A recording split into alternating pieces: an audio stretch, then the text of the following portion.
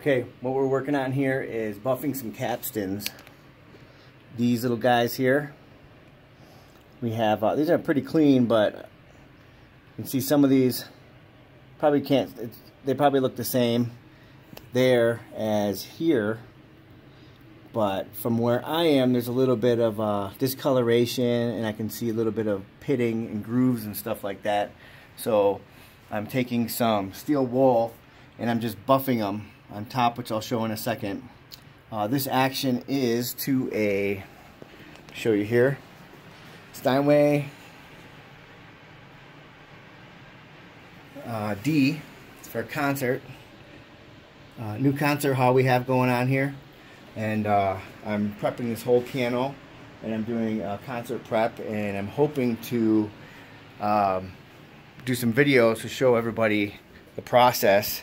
I have already accomplished some things I might go over again.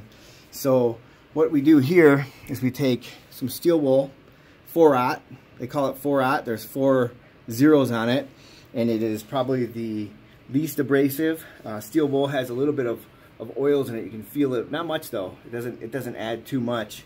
So all I do is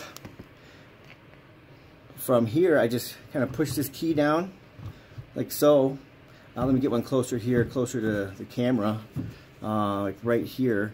We push it down, and we'll just go back and forth and rub back and forth. I like to go front to back, so any kind of lines I put in there will go with the bottom of the whipping,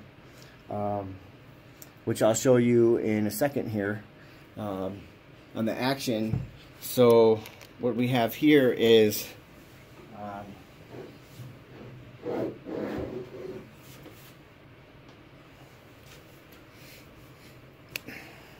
on the bottom of the action, on the top action, there's a little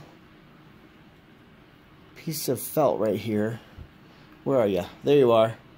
So this right here pushes on those capstans, and that pushes the whipping up. And so what we're doing is we're going to lubricate with this steel wool, those capstans, and these cushions here, we're going to put some Teflon powder on. So it's good to work fast when you're buffing it. You don't have to do a 10-minute job on each one, just enough to get it nice and smooth. So you're just going over, pushing fairly hard and buffing these.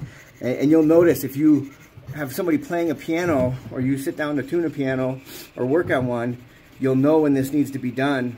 You'll hear a little tiny squeak. It'll go weep, weep, weep.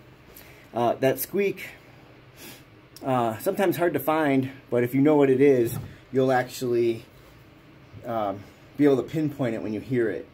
A lot of times you might think that squeak is from here in the balance rail, and it very well could be sometimes, but a lot of times it'll be this. And it's a hard one to diagnose if you've never seen it before or heard it before and figured it out, but that's a big squeaker.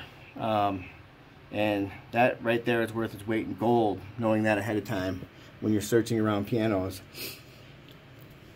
So that is, I'm going to go through this whole set, and then I will be back in the next video. I'll have one on here for how to put Teflon on those repetition felts.